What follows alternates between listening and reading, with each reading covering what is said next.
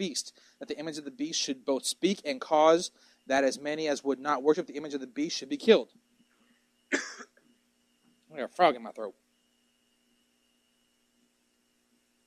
The Antichrist. At this point in time, is it not safe to say there's supernatural stuff going on? Does that say, anyone agree with that? Okay. Now, I could go into modern age type stuff and say maybe it's a hologram, well-placed speakers. I mean, I've seen a Bose speaker that's literally 1 inch by 1 inch, two of them stuck on top of each other, slightly opposed. They produce more sound than everything in this room. I've seen them.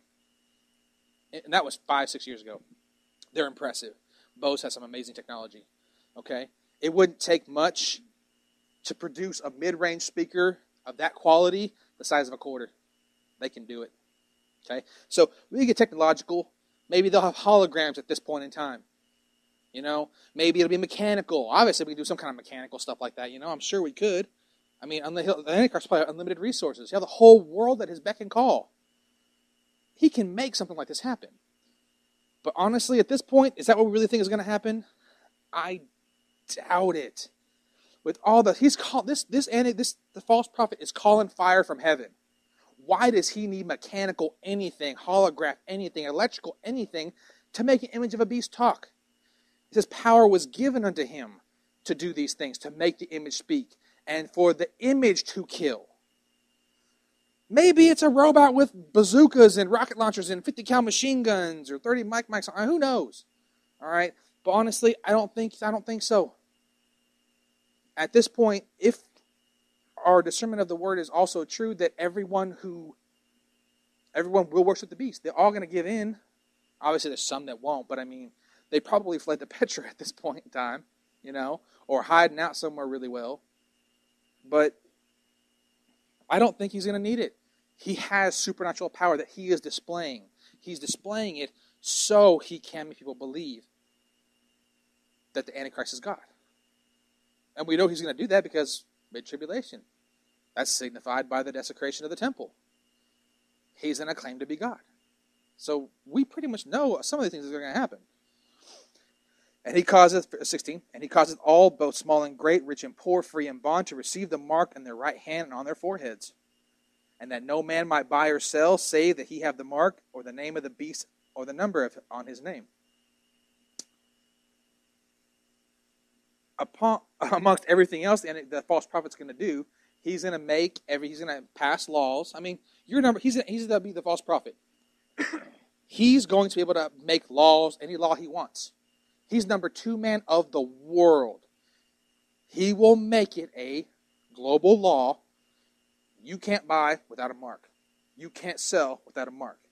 If you're caught without a mark, you're probably going to be arrested and forced to choose the mark. And if you don't, you're probably going to be executed. It stands to reason. They're not going to be facilitating anarchy or anything else. He wants world order. He wants you to take the mark. Why? Well, the mark is a willing choice. If you take the mark and you worship the image, you are doomed for hell.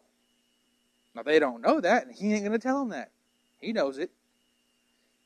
He's been kicked out of heaven. He can't even approach the heavenly realm anymore. So what's he going to do? Take every soul from God he can. And that's all he cares about. Last verse, 18. Here is wisdom. Let him that hath understanding count the number of the beast, for it is the number of a man. And his number is 666. Often you've heard it just 666. That's the fast way to say it. Of course, you could always say it like this. People are going to think you're really weird. They're also going to know, what's 3 score? You know, because honestly, I'm bad with the whole scores and 4 score and however many years ago or whatever that thing is. It's one of those important documents we have. Why 666? What's God's favorite number? 7 is God's favorite number. I'm out of coffee.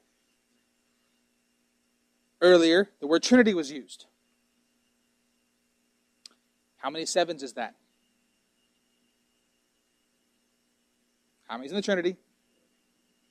Give a 7 to each of them. 7, 7, 7. Father, Spirit, or Father, Son, Holy Ghost. Devil, Antichrist, false prophet.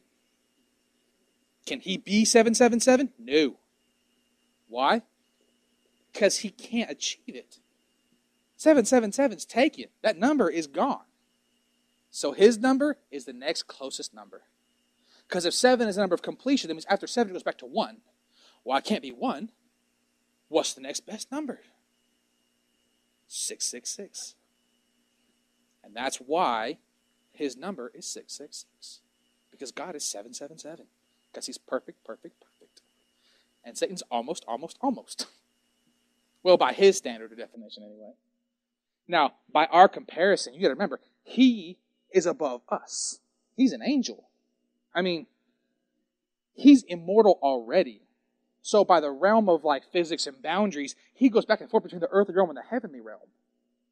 You know, I mean, at some one point, he was the most beautiful of God's creation. So at that point in time, he probably was 666. Or, you know, that's as close as you could get. And he's fallen from grace, you know, but it's still his number. He's still an angel, obviously, because he can go back and forth. Well, not anymore at this point, but, you know, still. It's just, that's basically the logic behind it. If God's perfect, 7 is a perfect number, 7 days in a week, it's completion. 77s, 700, I mean, you 7s are all throughout Revelation. So much so that it just, if there's another explanation or possibility, I don't know it. I will be honest with you, I really don't. That's it. Chapter 12 and 13, all right? Yeah. All right. Does anybody have any questions, comments, concerns? All right. Let's get out of here. Father God, I thank you for this time together. I ask that you would just let the words of your revelation sink into our minds and into our hearts. I ask that you would just give us clarity, discernment, and just send us throughout the rest of the week. Cover us, guard us, and thank you for all that you put up with for your love for us. Because the more we study your word, the more we realize there's no reason whatsoever you should have any mercy or grace left over for us. But yet, because it is endless and boundless, it is deep as the ocean from east to west, Father God, we thank you for your patience with us and for not just doing it like a lot of us. I ask you to protect us as we go throughout our week and just bless us as we go. And I pray.